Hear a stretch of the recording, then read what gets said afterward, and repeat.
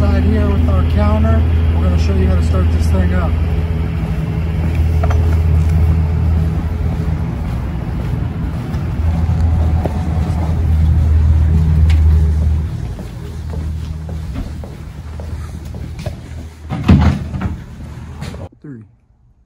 Before you step on a job site or start or use any equipment, you need to make sure you have your steel-toed boots, safety vest, gloves, safety glasses, ear protection, and hard hat. My name's Jorge, I'm an ERS, and I'm gonna show you how to install a blade. There's an orbital ring right here which you can take off to fit a universal saw, and there's also an arrow right here which is gonna show you which way the blade is gonna spin. We're gonna start off by getting our tool, tilting this on the side. We're gonna go ahead and loosen this up.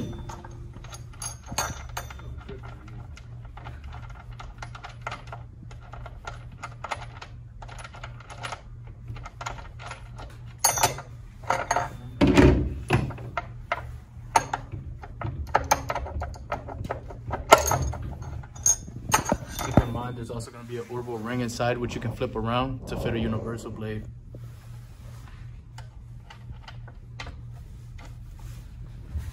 I'm going to put the disc, slide it down, put the cap.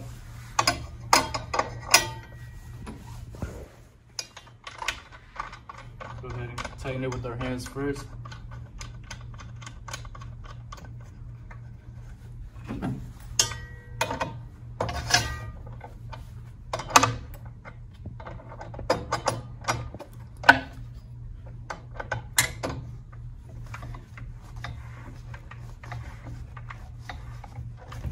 Nice little squeeze, and you're good to go.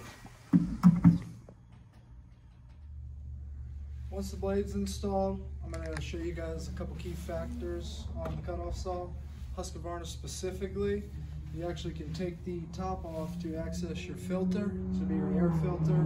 There's also your spark plug there. Two disposable things that are most likely needed to be replaced within the first year. Another helpful tip is there is a stash spot right here where we can put a geotab of some sort, so we can track our cutoff saws down the road eventually. And then just a couple ins and outs, you do have your water port where you can connect to have some dust control. You obviously have your choke, your prime, and then the easiest thing here is the new smart tensioner, where you can actually tension it on site with just a standard wrench that comes with the saw. That's all we got. Thank you. All right, and now we're going to go over how to start the cutoff saw real quick. First thing you want to do is make sure that you turn it on.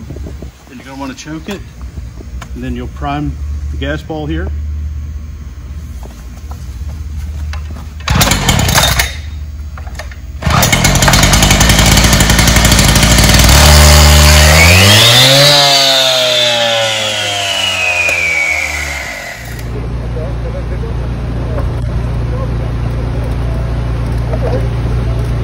Good afternoon. My name's Daryl. I'm from Pc150. I've been with Sunbelt for 28 plus years. I'm going to show how to strap down a cutoff saw. It only weighs 28 pounds, but nothing's too light to be strapped down.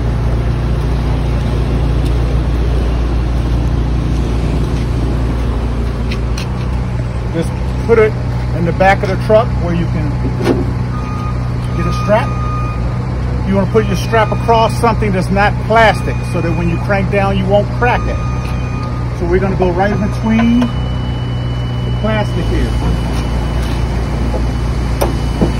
Clip.